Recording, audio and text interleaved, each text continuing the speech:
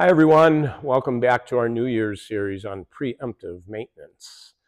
So a couple things we're going to talk about today. We're going to talk about ignition system. So, one of the things I encourage everybody to do during that first year of ownership after you've finished your airplane building it or you've acquired one is to figure out what kind of systems you have on your airplane, especially in the engine compartment, and understand what kind of maintenance might be necessary to do on those. I assure you they aren't maintenance free. In our last video, we talked about doing the hoses. Today, I want to spend some time talking about ignition systems. So typically, there's a couple of ignition systems available on our aircraft. Most of them are stock of yesteryear with 2 Magnetos. And yes, those do have maintenance requirements, and we're going to talk about those. And then probably in the last 10 years or more, we're seeing a whole lot more use of electronic ignition systems. Lots of advantages there. Lots of different, there's probably 3 or 4 different kinds of electronic ignition that you can buy today. On mine, I've been using the Lightspeed Ignition system, and so there's some maintenance requirements with that. If you read the manual, every 10 years or 500 hours, you're supposed to replace the ignition wires. So today I'm going to show you how to do that. It's actually not that difficult. What happens is ignition wires, one, they're up here, they're flopping around quite a bit. They can get old, brittle, they can break, the resistance can increase in them. And what happens when that happens is the coils that you see here start working harder and harder to the point that eventually they'll fail. So it really makes sense to stay on top of the wires and make certain you're using the right plugs. With the Lightspeed system, the Denso plugs are recommended. They've got a 5K ohm resistance in them, which helps. And when you're replacing this wire, there is a minimum or maximum amount of resistance per foot that's in the manual. So you want to pay attention what kind of wire you replace it with. The other thing I would encourage those of you who actually do have Lightspeed ignition systems is these are the new style coils. I've been running these for a little over a year now. I've been putting these on a lot of customer airplanes. They are bigger than the previous coils, so they do seem to generate a little hotter spark. You'll notice that when you want to run lean of peak. Or you can also gap your plugs now a little larger, and that helps with some better fuel burning as well, because these generate a hotter spark. Now, how do you tell you got a bad coil?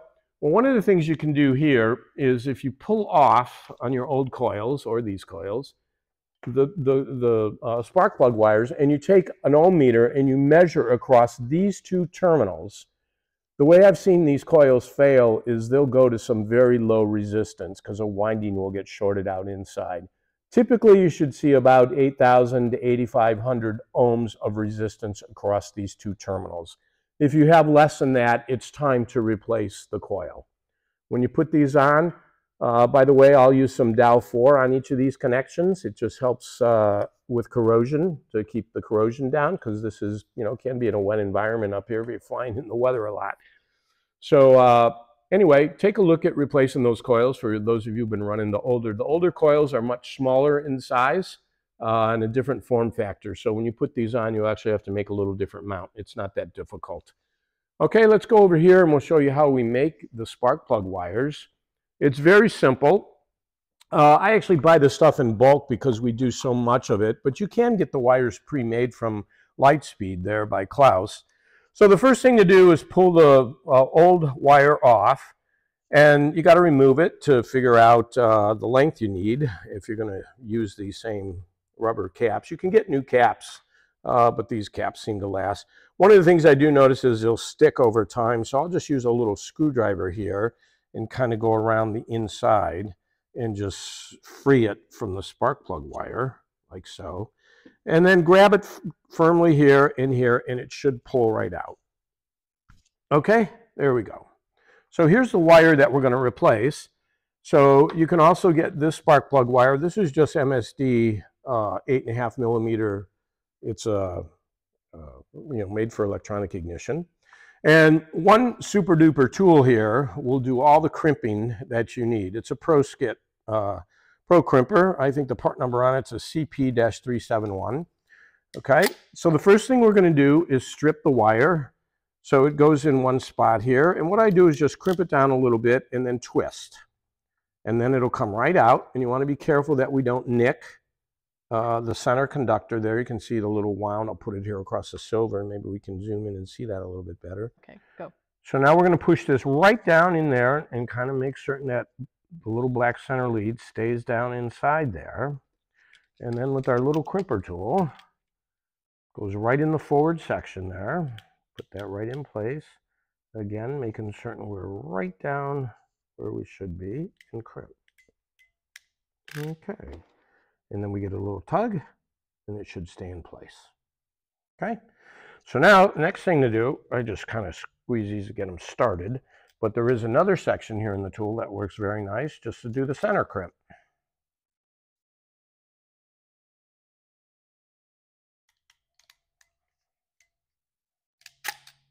There we go. So we got a real nice crimp there.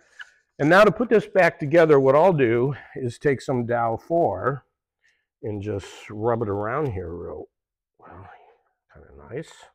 One, it stops corrosion down in there, but it does help this slide right back on a little better. So we just push that like so. And just grab and kind of keep pushing.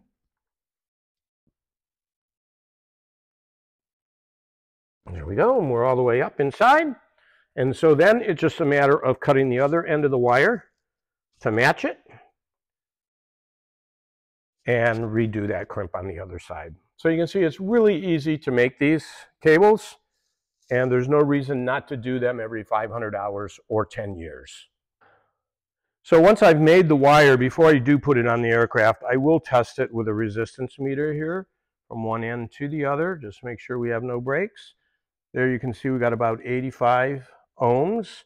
So this is about, I think, 60 ohm or 50 ohm per foot wire. And the longest wire you should see with the Lightspeed, if the coils are all mounted on top of the engine, is maybe 100 to 200 ohms.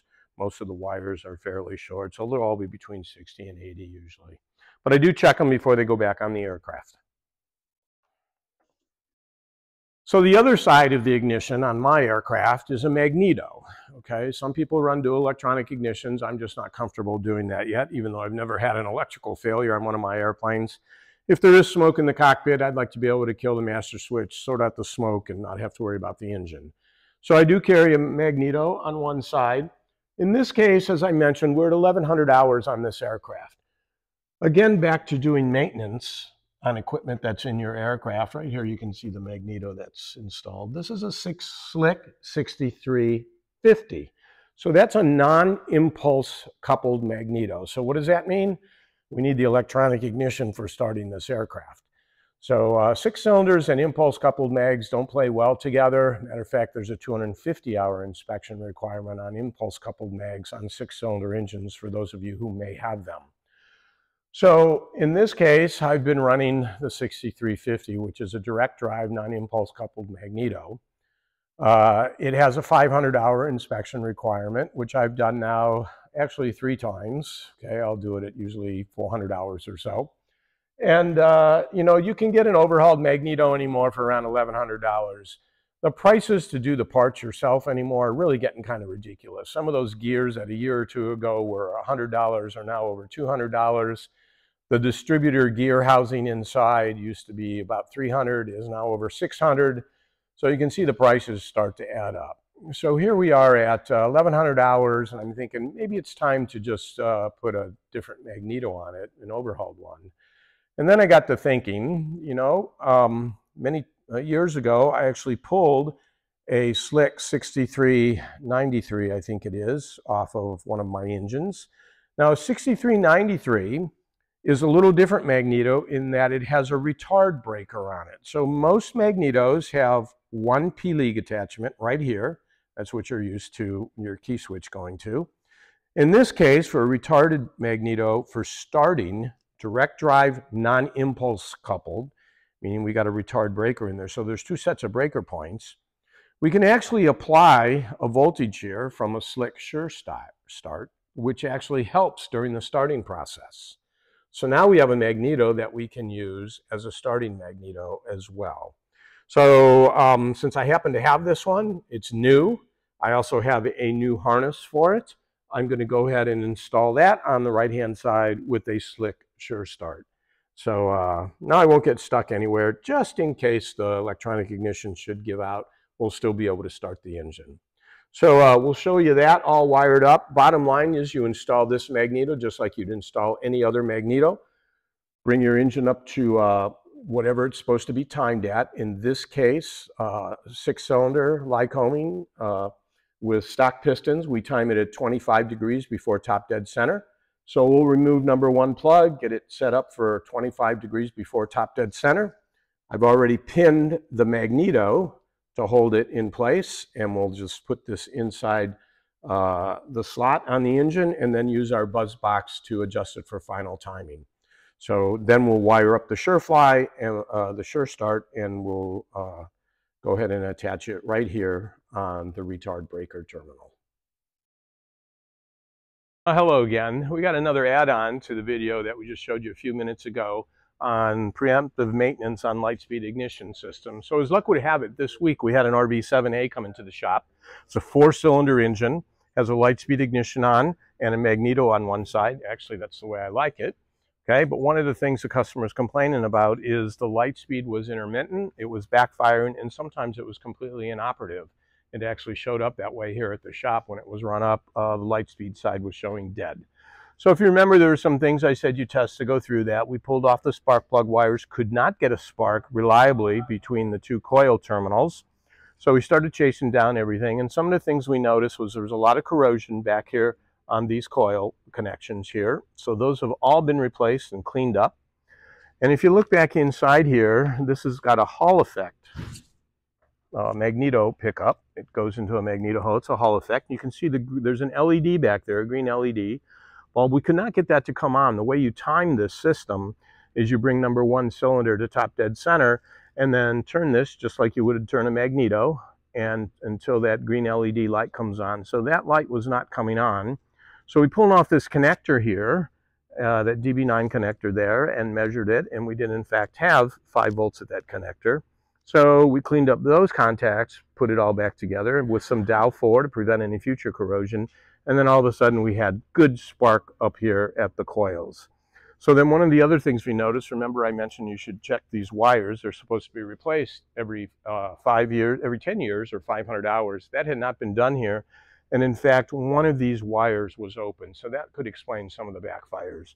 So we replaced all the wires, cleaned up everything, put Dow 4 on the contacts, and now we've got sparks reliably across these coils. So we're going to get some other maintenance done on there, and dollars to donuts, it's going to run fine now.